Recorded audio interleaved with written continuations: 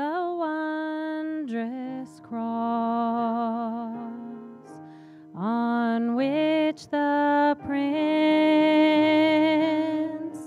of Glory died, my richest gain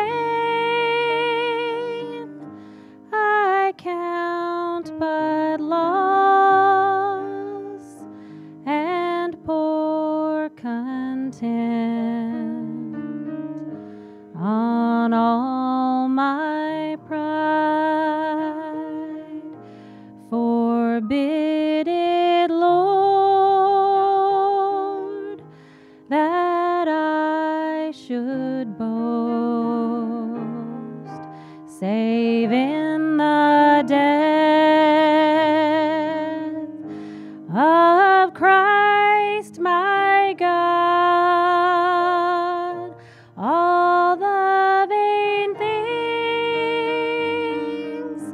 that charm me most, I sacrifice them to His blood. See from His head, His hands, His feet, sorrow and love flow mingled down. Did e'er such love and sorrow meet, or thorns compose so rich a crown? Were the whole realm of nature mine, that were an offering far too small, love so amazing, so divine, demands my soul, demands my soul. Love demands my soul, my life, my all.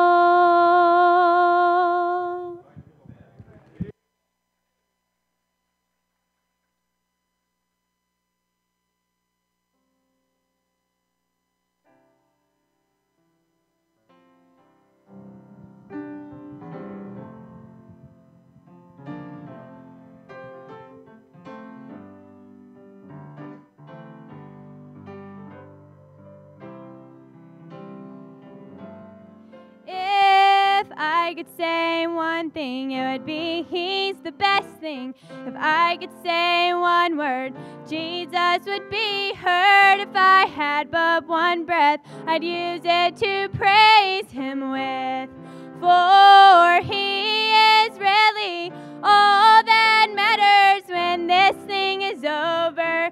Cross death's cold waters, then we'll see more clearly. See that really He's there.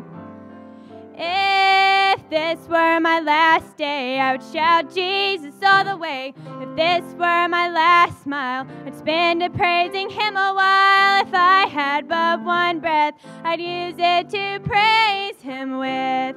For He is really all that matters when this thing is over. Cross death's cold waters, then we'll see more clearly. See that really He's there. If He hadn't loved me like He does, where would I be? If He hadn't saved me, I'd suffer through eternity. If I had but one breath, I'd use it to praise Him with. For all that matters when this thing is over. Cross death's cold waters, then we'll see more clearly. See that really He's there. Then we'll see more clearly. See that really He's there. For He is really all that matters to me.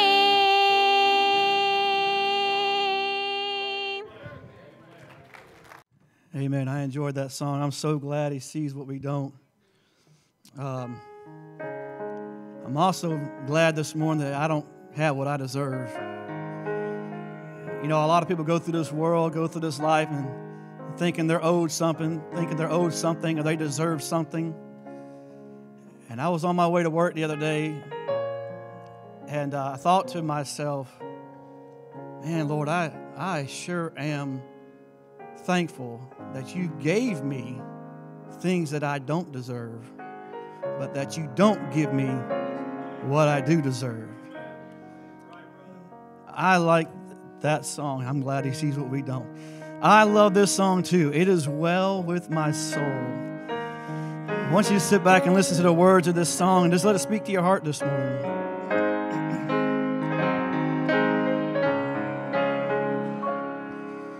When peace like a river attendeth my way, when sorrows like sea billows roll, whatever my lot, Thou hast taught me to say, it is well, it is well with my soul.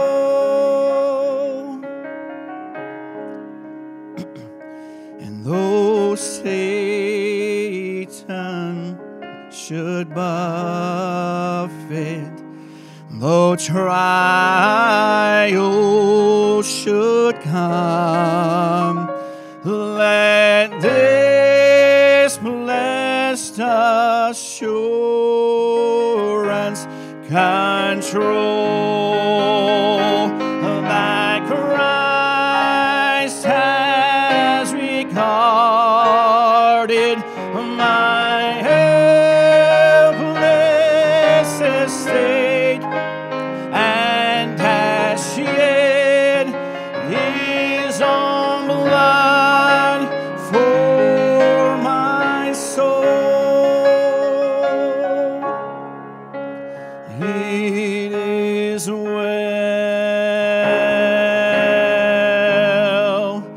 with my soul.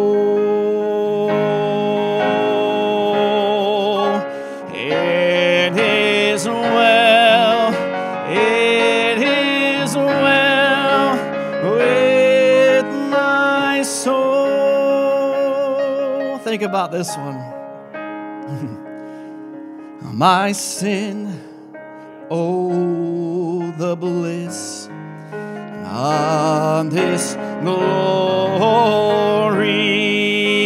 thought. My sin not in part, but the whole is nailed to the cross, and I bear it no more. Praise the Lord, praise the Lord, oh my soul. Oh man, wow. This next verse says, and Lord, haste the day when my faith, it's going to eventually be sight. The cloud's going to be rolled back just like a scroll.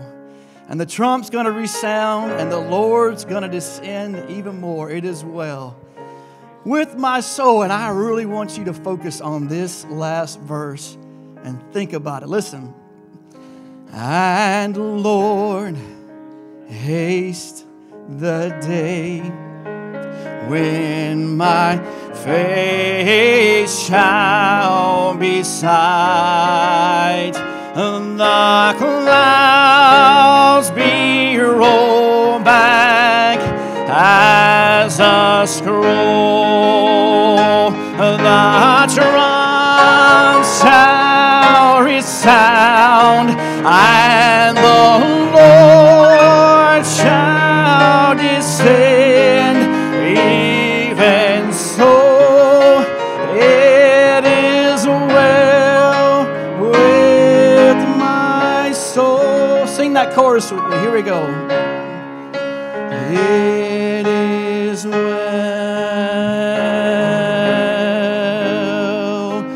with my soul. It is well. It is well with my soul.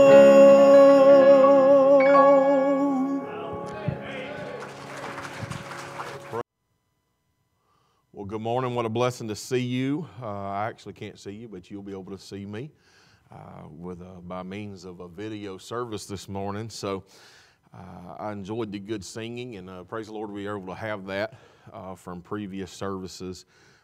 The Wondrous Cross, I love that song, and I appreciate Miss Kendall. Whether he is really all that matters, and Brother Jeremy, it is well with my soul. Very grateful for that good singing for our service today, and I want to say a special thank you one more time to Brother Alan Bradley, taking care of all of our video recordings during this 2 weeks that we are shut down in person. And I want to thank Brother Josh for doing a fantastic job this past Wednesday night, preaching and taking care of service. Miss Lynn and I were able to spend a few days out of town celebrating the 25th wedding anniversary, and so I appreciate those guys standing and taking care of services during that time. Just want to say thank you to the church and to so many who have graciously given to my family, to me, my wife, and my kids during this Christmas season. Appreciate the church and their very generous Christmas gift to us, and we've gotten gift cards and homemade peanut brittle and candy and treats and goodies and coffee mugs and fun things, and you all are so very good to this pastor and his family, and I'm incredibly grateful for that. So just want to say thank you. One more time, I want to let you know, stay tuned until the very end. After we close in prayer, we'll have a few special announcements about our service schedule, our upcoming revival, and how things are going in that light. And so stay with me until after the message, and I'll have some special updates for that. I hope you had a wonderful Christmas. If you have a Bible, maybe you got to get up off the couch and run and get a Bible, but now's the time to have it. John chapter 1, John chapter number 1. I've talked to several people, and you hear the statement from many, this is not what we expected.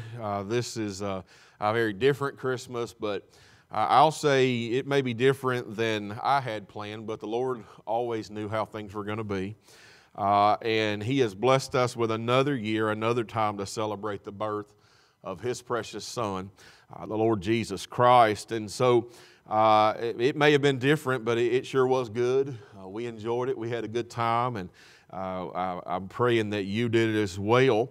But this Christmas season, I'm always thinking about what now, because Christmas is over. And for the world, many of them, this will be the last they think about Jesus for another year. And many of them, they're fine with the baby Jesus, but they are troubled with who He really is. And in John's Gospel, we see a little bit of that God spells it out very clearly. And you see the Christmas story as God would tell it through John. But in His Word, He starts off, He says in verse 1 of John chapter 1, in the beginning was the Word, and the Word was with God, and the Word was God. The same was in the beginning with God. All things were made by Him, and without Him was not anything made that was made. Now keep in mind who we're speaking about Jesus Christ. We're speaking about God. In Him was life, and the life was the light of men. And the light shineth in darkness, and the darkness comprehended it not. There was a man sent from God whose name was John. The same came for a witness to bear witness of that light, that all men through him might believe. He was not that light, speaking of John, he was not that light, but was sent to bear witness of that light. That was the true light which lighteth every man that cometh into the world. He was in the world, and the world was made by him, and the world knew him not. He came into his own, and his own received him not. But as many as received him, to them gave he power to become the sons of God, even to them that believe on his name, which were born not of blood, nor of the will of the flesh, nor of the will of man, but of God. And the Word was made flesh and dwelt among us. And we beheld his glory, the glory as of the only begotten of the Father, full of grace and truth. Let's pray. Father, we love you. I thank you for your word this morning. Lord, I pray you'd make it come alive. Lord, I pray it would stir our hearts, challenge us. And Lord, I pray it would, if there's somebody that's listening in today that doesn't know you as their Savior, Lord, I pray today to be the day. Lord, they'd have full assurance of their salvation, Lord, that they trust you as their personal Savior. Lord, I pray for your people today that, Lord, this Christmas season would just simply light a fire under us to be about your business, be doing what you'd have us to do. Bless tremendously those that are sick and having issues. And Lord, I pray you bless your word. And we'll give you glory and praise for it in Jesus' precious name. Amen and amen. John's Christmas story here in the book of John, it's a little different than Luke's account, a little different than Matthew's account. And when I say different, I don't mean there's contradictions. I just mean it's a little different way of telling it. But Jesus, born of a virgin. But don't miss this, because we're going to see it pointed out. And if you'll remember several years ago as we preached through the book of John, don't miss it. It is Emmanuel. It is God with us. God in the flesh. Jesus born of a virgin. God in human flesh. God came down to earth living among us. This theme of the book of John is Jesus is God. And I'll go so far as to say, if you don't believe that Jesus is God, then you're not saved. It's impossible. You must believe who He is and what He's done. The Bible, I love certain books of the Bible, and it seems that God allows John to do this. Spells out very specifically why the book was written. And in John 20, and in verse number 30, the Bible says, and many other signs truly did Jesus in the presence of the disciples, which are not written in this book. But these are written that you might believe that Jesus is the Christ, the Son of God, and that believing you might have life through His name. God has given us this book, the book of John, so that we might believe.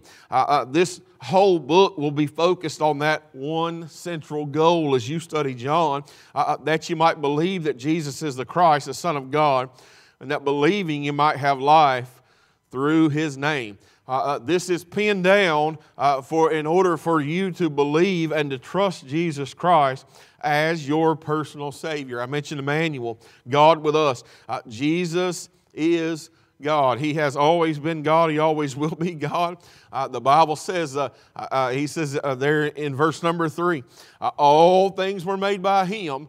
Who is this? We're talking about God, Jesus, right? He says all things were made by Him, and without Him was not anything made that was made. God created it all, and if that's not true, the entire Word of God falls apart. I'll tell you, it is perfect today. As you look at Jesus Christ, and right, the world takes Him easily as a babe in a manger, but look, there was a tremendous importance, right, that follows His birth. Now that the Christmas season is over and we're moving out of that, it's kind of a what now? Well, don't miss the what now. Don't miss why He came. In Him was life, and the life was the light of men. He is life. There's a problem today that not everybody wants to receive that life and that light. The Bible goes to dealing with that very quickly in verse 5. He says, And the light shineth in darkness, and the darkness comprehended it not. And that little word comprehended, it simply means to lay hold on or to make one's own. And so we already see a problem is here, and there's still a problem today. He's still the light of the world, but the world is not comprehending or laying hold of or making Him their own. I love some of the stories you tie it together, and we've already looked at John the Baptist and the birth there with Zacharias and Elizabeth a few services ago, but God uses him as a witness. He says there was a man sent from God, his name was John. The same came for a witness to bear witness of the light, that all men through him might believe. Do you see why Jesus came? That men might believe, that we might be saved. He came as our Savior. Talking about John again in verse 8, he was not that light, but was sent to bear witness of that light. That was the true light, which lighteth every man that cometh into the world. There's so much truth in this text, in these passages. One thing you can't miss, this light and this truth is for everybody. And there are many today who do not believe that, but I'm telling you, if they read the Bible, if they read the Word of God, they will find it all through Scripture. He says, the same came for witness to bear witness of that light, that all men through Him might believe. In the end of verse 9, which lighteth every man that cometh into the world. These truths are for everyone. He is the Savior of the whole world. That's who we have celebrated a few days ago, and that's who we ought to be living for as we move forward. He is the Savior of the world. 1 Timothy chapter 4 and verse 10, for therefore we both labor and suffer reproach because we trust the living God, who is the Savior of all men. I love what the angel said over, I believe in Luke 2, he said, fear not, for behold, I bring you good tidings of great joy, which shall be to all people. He bore the, he came for all. 1 John chapter 2 and verse 2. And He is a propitiation for our sins, and not for ours only, but also for the sins of the whole world. He has died, He has bore the penalty for the sins of everyone. But the real problem, the tragedy lies, even though He died for everybody, everybody's not going to choose to be saved. And that's the great tragedy today. There are so many who are happy to celebrate Him as a babe in a manger. But keep in mind, He came as Savior of the world to bring life and light to all men. I love what John is doing. And you say, what is John doing? He's doing exactly what you and I ought to be doing. He's doing the job of a child of God, and he's pointing people to Christ. He's not promoting himself. He's pointing others to Christ. In verse 29, the Bible says, he says, the next day John seeth Jesus coming unto him, and saith, behold the Lamb of God, which taketh away the sin of the world. You say, well, what is our job? Our job is simply to point people to Jesus. At this season that we're in, Jesus is born, and the reason He's born is to pay the price for our sin and for the sins of all men. And you say, well, it ought to have been amazing. He's been prophesied about all the way back in Genesis chapter 3 and verse 15 and many other texts we've shared through this Christmas season of messages. But you would have to know that these Jewish people, His own, they've been expecting Messiah to come. They've been watching for Him. They've been on the lookout. And we know, right, they should have been. But you say, what is the problem? How did men really receive Him? Verse number 10 starts to be kind of heartbreaking. He was in the world, and the world was made by Him, and the world knew Him not. He came into His own. Well, don't you like those little words there? He came. That's the Christmas story. He came into His own, but here's the tragedy, and His own received Him not. That is heartbreaking today. The world He had made didn't even recognize Him for who He was. He created this world, and now He's born. He's already told us that He was coming. He already told them He was coming, but yet they will not recognize Him. Something amazing, and I mentioned the words, happens there in verse 11. He came. The Christmas story in John, taking on a robe of flesh, arriving to save lost man. He came into His own, and His own received Him not. Those two little words, He came, that changes everything for you and me. We have become so desensitized to the fact that Jesus came. You and I ought to never get over that. That ought to move us, help us, encourage us. You say, why did He come? Well, one of the reasons why He came is He always keeps His promises. And He promised that He was going to come, but I'll tell you, He came so I didn't have to spend eternity in a lake of fire. He came so that I could have sweet fellowship with the Holy God. He came so that I, as a man who was once very limited in my access to God, now has complete access to the throne room, to come boldly before the throne of grace. In Mark 15 and verse 38, and the veil of the temple was rent in twain from the top to the bottom. Hey, because He came, everything's different. Because He came, what was it for us? It was God with us. God loves us so much that He was willing to come. Don't ever let those words get old. Don't ever let them lose their joy. Don't ever just, well, Christmas is over, pack up the decorations. No, don't ever lose sight of He came. He always keeps His promises. He came into who? Well, He came into His own. You say, who are His own? Well, His own are the Jews. When He came to the Jews, what happened? Well, we see it in the text. He came into His own, but His own received Him not. You say, why would anybody reject the Savior? Well, that's still a question that needs to be asked today. Why are you rejecting Him? One of the reasons we find in the rich young ruler over in Mark chapter 10, many are rejecting Him because it might cost you something. In Mark 10 and 22, this rich young ruler's been talking with Jesus, and the Bible says, and he was sad at the saying and went away grieved, for he had great possessions. You say, what did Jesus tell him? Sell everything you got and give it to the poor.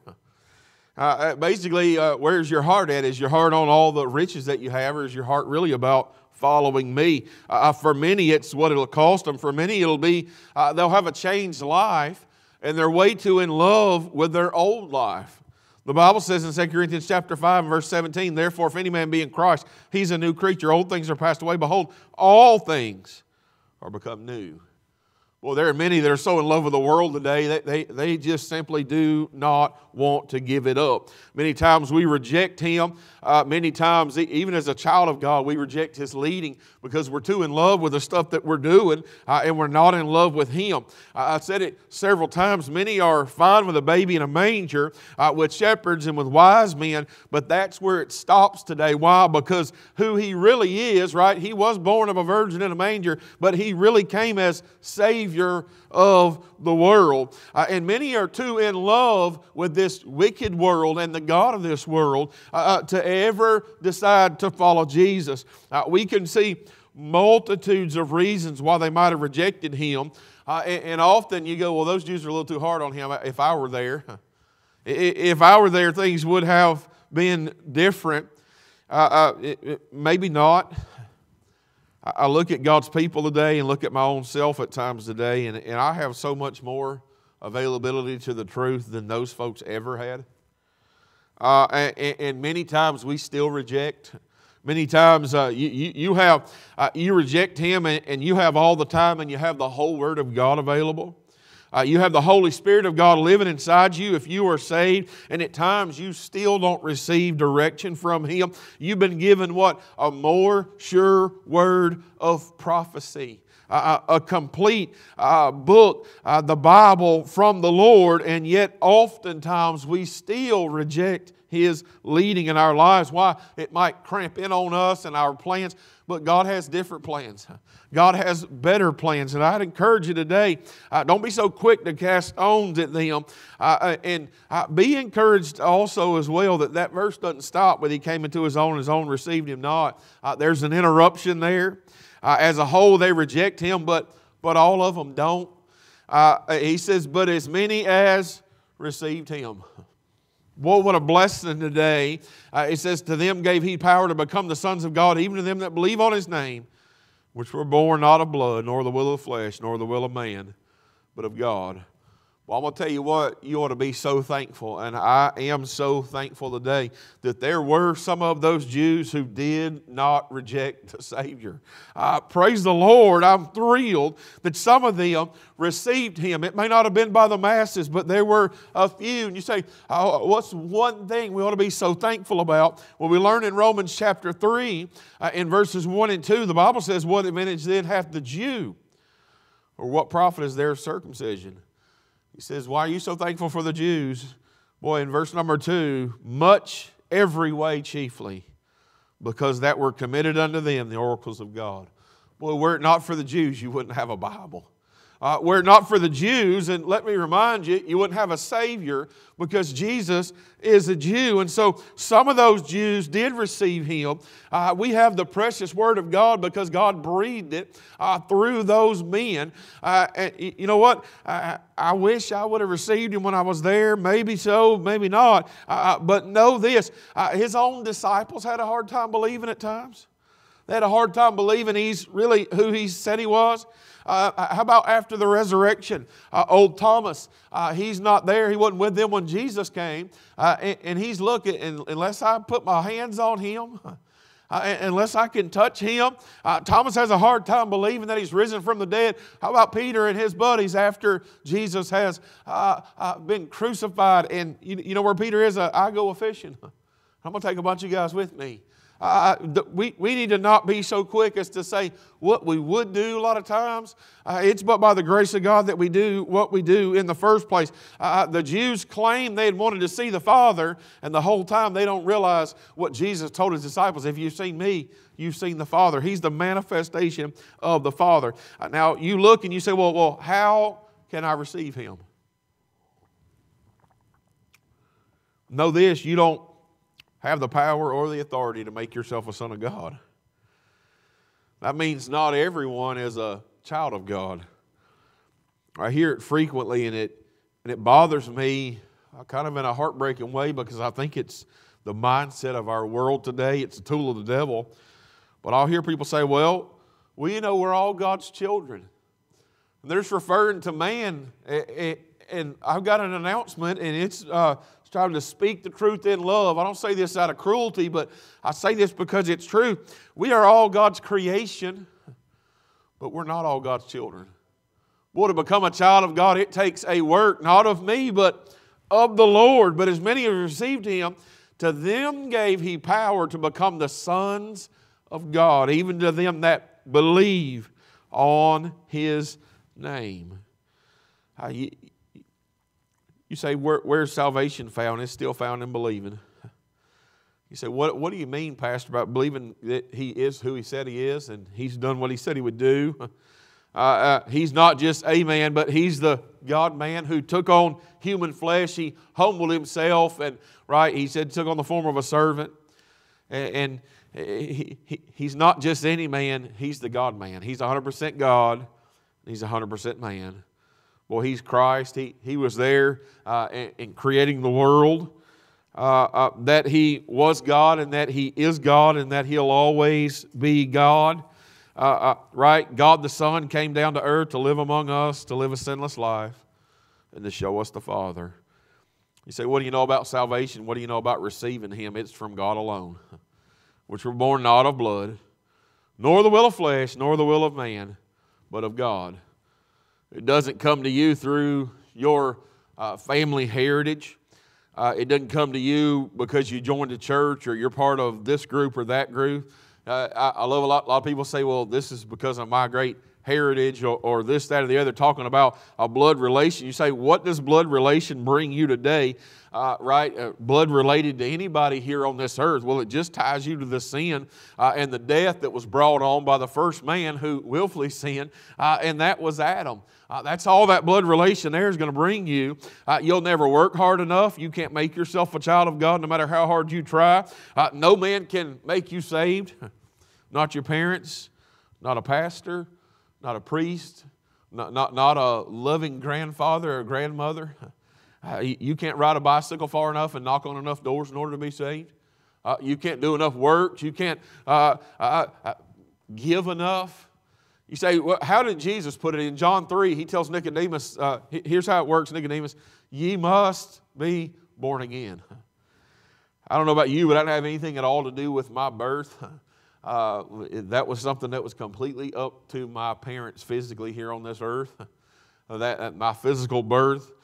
And I'll tell you this, other than believing, I don't have anything to do with my spiritual birth. Salvation is only of the Lord. I sinned, and He didn't sin. He came to earth as a sinless, spotless Lamb of God to die on an old rugged cross and to pay my sin debt. Hey, that's why He came as a babe in a manger. I was helpless, I was hopeless, and I was lost and alone without Christ.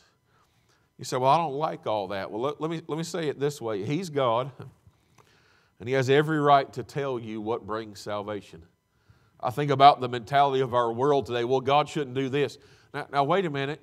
If He's God, then He's the one in charge. Well, I don't believe God would do this, that, or the other. Well, guess what? The whole problem with that is He's God and we're not.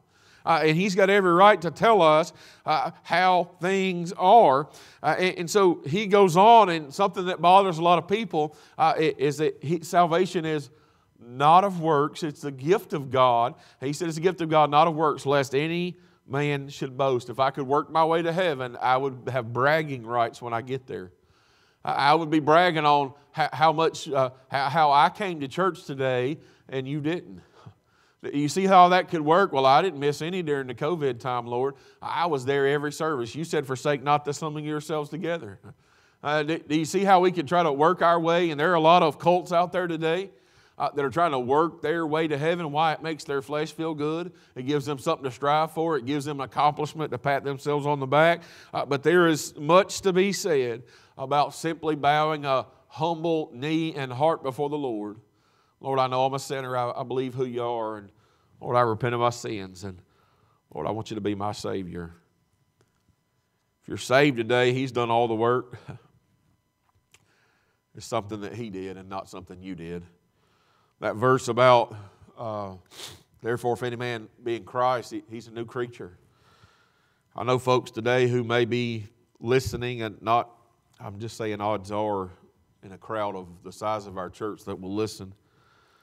There's probably somebody that's banking on what somebody said God did for them. I'm just saying I wouldn't want to step out into eternity putting all my trust in what Grandma said I did. Or I'm just saying, has God done a work personally in your life? Is it real to you? Is there a new creature there? Have you believed on Christ? It's not what somebody else did. It is the work that the Lord did. You can know God, but you can only know Him through who? The Lord Jesus Christ, His Son that He sent to a lost and dying world that we celebrate during this Christmas season. Have you allowed this book of John to accomplish God's purpose in your life? You say, what was that? We started off with it. But these are written that you might believe that Jesus is the Christ, the Son of God, and that believing you might have life through His name. I'm glad that when others were rejected, there was a crowd that's believing, and I'm glad today when many are rejected, there's still a crowd that's believing. Well, I believe today, and I have life through His name. And if you really believe what you say you believe about Jesus being born of a virgin as a babe in a manger and all the beauty around the Christmas story, don't tell me He's something that you can pack away and it not influence your life in any way whatsoever until next Christmas. If you really believe today, that is just the absolute beginning of a life that is completely changed. He said there in verse 12, but as many as received Him, them gave you power to become the sons of God, even to them that believe on His name. I'm glad God is still interrupting lives. He says it in Ephesians chapter number 2. And you had thee quickened who were dead in trespasses and sins, wherein in time past you walked according to the course of this world, according to the prince of power of the air, the spirit that now worketh in the children of disobedience, among whom also we all had our conversation in times past in the lust of the flesh, fulfilling the desires of the flesh and of the mind, and were by nature the children of wrath, even as others. And I love the divine interruption, but God. But God. Let Christmas be a reminder that God has interrupted the chaos, the mess of our lives, the wicked condition that we are in. But God, who is rich in mercy for His great love wherewith He loved us, even when we were dead in sins, hath quickened us together with Christ. For by grace He is saved. Boy, those verses there are so encouraging. You say, what happened? What do you know about this Christmas season? Boy, He interrupted my life so that I could be a child of God. He said it this way in 1 John chapter 3. Behold, what manner of love the Father hath bestowed upon us, that we should be called the sons of God. Therefore the world knoweth us not, because it knew Him not. You say, what's Christmas all about? It's about me becoming a child of God, about you being able to become a child of God if you will believe on Him. One last thing I'll share with you, and then we'll close in a word of prayer and make a few quick announcements. If you're not reminded of anything else this Christmas season, I pray you'd listen for one sobering thought. We serve a God who always keeps His promises. He promised in Genesis 3:15 that He was coming. And guess what? Some 2,000 years ago, He came, but that's not the last promise He's made. He's made promises that He's coming again. He says it this way. He says, Beloved, now we are the sons of God, and it doth not yet appear what we shall be, but we know that when He shall appear, we shall be like Him, for we shall see Him as He is. And every man that hath this hope in Him purifieth himself, even as He is pure. You say, what do you know about our Savior? Boy, He kept His promises that He's coming the first time as a babe in a manger. But I'm going to tell you this, He's still coming again. He said it in John 14, and if I go and prepare a place for you, I will come again and receive you unto myself, that where I am there, ye may be also. Verses out of 1 Thessalonians chapter 4, For the Lord Himself shall descend with a shout, with the voice of the archangel, and with the trump of God, and the dead in Christ shall rise first. Then we, which are alive and remain to the coming of the Lord.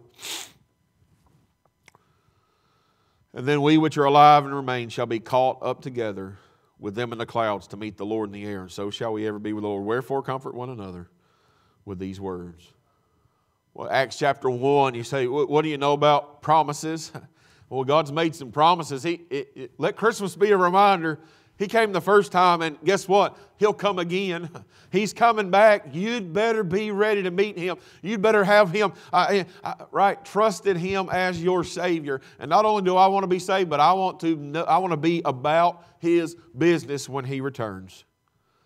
The Bible says in Acts chapter 1, and when He had spoken these things, while they beheld, He was taken up, and a cloud received Him out of their sight. And while they looked steadfastly toward heaven as He went up, behold, two men stood by them in white apparel. Can you imagine the disciples standing around watching Jesus ascend? The angel says in verse 11 of Acts 1, which also said, Ye men of Galilee, why stand ye gazing up into heaven? This same Jesus which was taken up from you into heaven shall so come in like manner as ye have seen Him go into heaven. Guess what? He came the first time. But know this, He's coming again. Are you ready to meet Him today? If you're listening today and you don't know Christ as your Savior, or all you know is what somebody told you happened, I'd make sure I know Him as for myself.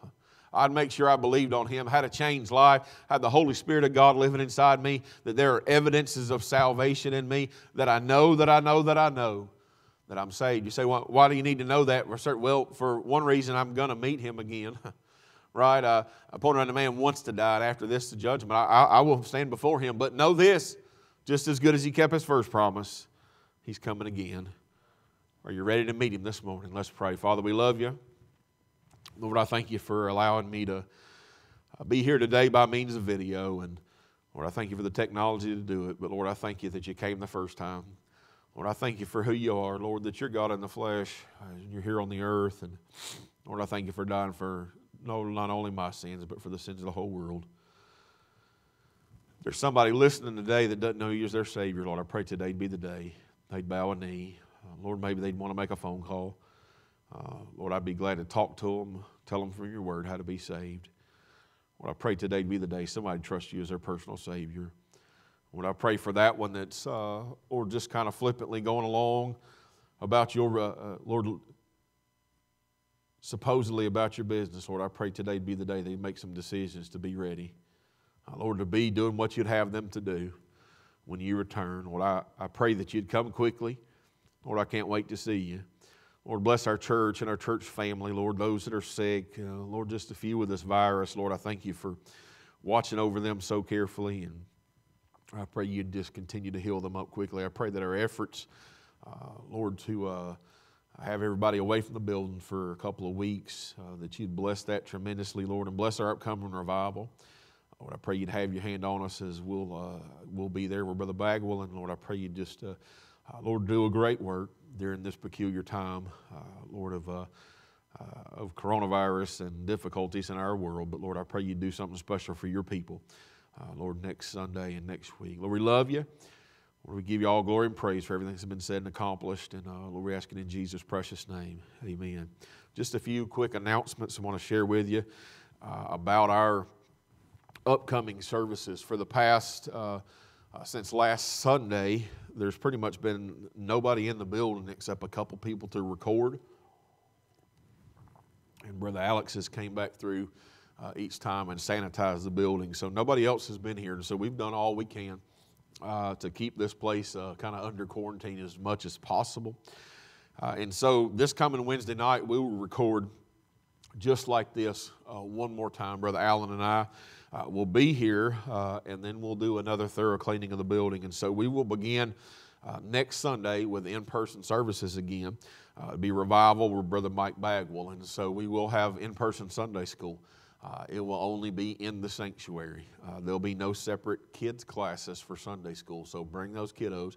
Brother Mike is animated enough, and I believe the Lord will bless, and you can hang out here with them and have a good time in Sunday school. And then we will stay in our exact same seats for our Sunday morning service. And in an effort to not have everybody go out and come back, we will have a Sunday afternoon service that will be online. And so we'll meet Sunday for Sunday school. And we'll meet for Sunday morning service, and then Sunday afternoon will be online only, but it will be broadcasted with Brother Bagwell. I know he'll be in a series again, I would imagine. You probably won't want to miss that service. And then Monday night, Tuesday night, Wednesday night at 7 p.m., we will meet in person. We will be sanitizing the building completely after each service, and so we feel like that's what the Lord would have us to do. I want to make a couple of announcements in light of if you're high risk, if you are fearful, if you are concerned, if you have reservations, then watch online. If you say, Pastor, just because we're having service, that doesn't mean that there is zero risk. If you go to Walmart, you assume risk. If you go to the grocery store, you're assuming risk. And so if you come to church, you just have to say, they're doing all they can, but I will be assuming personal responsibility for the places that I'm going. And that's not unreasonable. But from here forward, for the next few months during this season of cold and flu and wintertime illnesses, and while this virus has seemed to have ramped back up with numbers, let me make a special request. If you or anyone in your household is sick, got a fever, got ugly congestion, whatever, the whole crew, please stay home. I don't want to show up and tell you Miss Lynn's at home burning up with a fever and coughing and congested. If that is the case, I don't need to be here. And so that may mean that there might be a few services where you see our associate pastor up here, because I can guarantee you through cold and flu season, there'll be a time where my family has a cold or probably has the flu or a sickness or an illness. And so all we're asking you to do is if your crew, your house, if somebody's sick, then we need all y'all to stay home. That would be helpful. But really what we're trying to do, and keep in mind it applies to the pastor, the associate pastor, the leaders, the teachers, everybody working together to keep us able to come and meet in person. That is the goal. And so hopefully that'll help us to keep on having church. If you have any questions about that, please call or text me. I'll be glad to talk to you about it. But just from here moving forward for the next few months, let's make that the norm for us. Don't show up and say, my wife is at home burning up with a fever. That means you should stay home with her. And probably not in the same room, but we're just saying be cautious. And when you are here, we need to ramp back up as much as possible. Do not shake hands. Do not hug necks. Do not be close. And if you'll do those things, you could be in the building with somebody who is sick, and you never catch it if you'll follow proper protocol. And so we're just praying the Lord will help us with that. One last announcement, and that's the reason I waited till the end for some announcements. During this time when you're not able to physically be at church, there are a couple of ways that you can still give if you would like to. The church has a secure P.O. box, Post Office Box 613. Post Office Box 613. And that's Milner, M-I-L-N-E-R, Milner, Georgia. The zip code is 30257. P.O. Box 613, Milner, Georgia, 30257, if you would like to mail in a check for your tithe. And the other way that is very easy, if you are tech savvy, and if you're not, probably the easiest thing for you to do is the P.O. Box. But if you are have any tech savvy abilities, you have a smartphone. There's an online giving app called Easy Tithe. Just run those words together as you search for an app. You'll choose the name of the church and provide our church zip code 30253. 30253. And one last thing, and the reason I'm mentioning that, there are a lot of times people are wanting to give at the end of the year because they use their giving credit as is allowed towards their income taxes. And so if you're interested in making an offering before the end of the year, those are easy ways to do it. We're going to, in keeping with the distancing protocol, we're not going to count offering again until January the 3rd. But any checks or easy tithe giving dated prior to January 1st will count for 2020. And so that is the best way for you to be able to do that. If you have any problems, you can call our treasurer, Brother Andy, or Secretary Miss Patty, or you can surely call myself. That's a lot of announcements. It's been good to see you and be with you in God's house. I miss you like crazy. You may be a little jealous that I get to be here, Brother Allen gets to be here, but I'm telling you, this building, as special as it is not the church. The church is you. I can't wait to see you again. I'll see you by video on Wednesday night and then this coming Sunday morning. So looking forward to God's house with people lifting up praises and having a good time in the house of the Lord. God bless you. I'll see you Wednesday night.